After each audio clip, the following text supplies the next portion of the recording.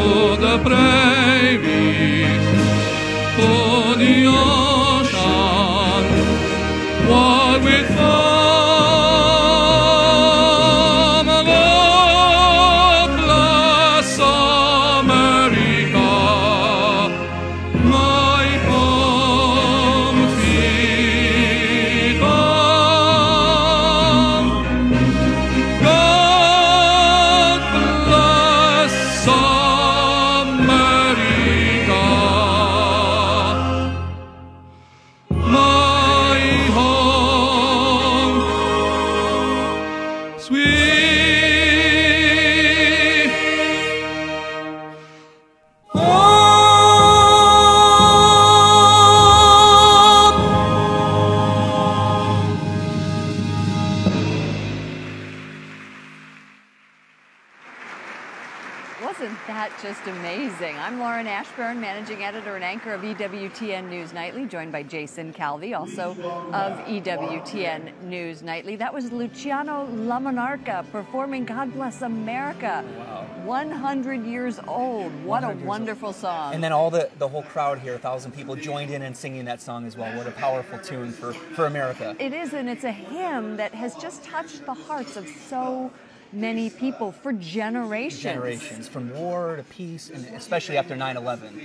Let's take a look at the history of it right now, if you don't mind. Irving Berlin, a Jewish immigrant who fled persecution in Russia, wrote this song during the storm clouds of World War I.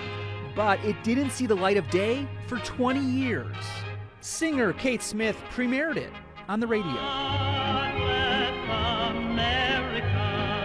Music scholar Cheryl Kaskowitz literally wrote the book on the song.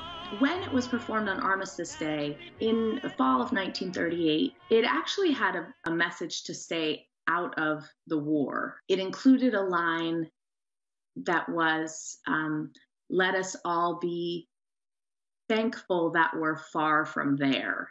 By 1939, as Nazi horrors shocked the world, Berlin changed that line to, let us be grateful for a land so fair. After the Second World War, Kaskowitz says the song promoted tolerance. God Bless America struck a chord with 1960s civil rights activists, as well as supporters of the Vietnam War.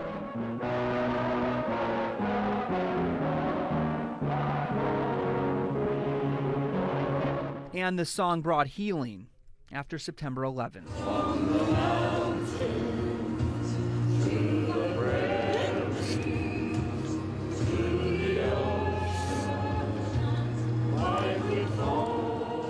The famous American composer never made a dime from this song. He donated his royalties to the Boy and Girl Scouts of America.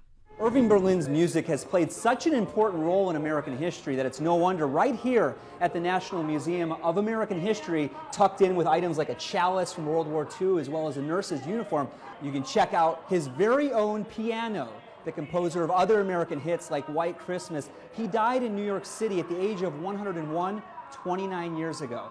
But his music doesn't just live on in the history books, it also lives on in the hearts of Americans.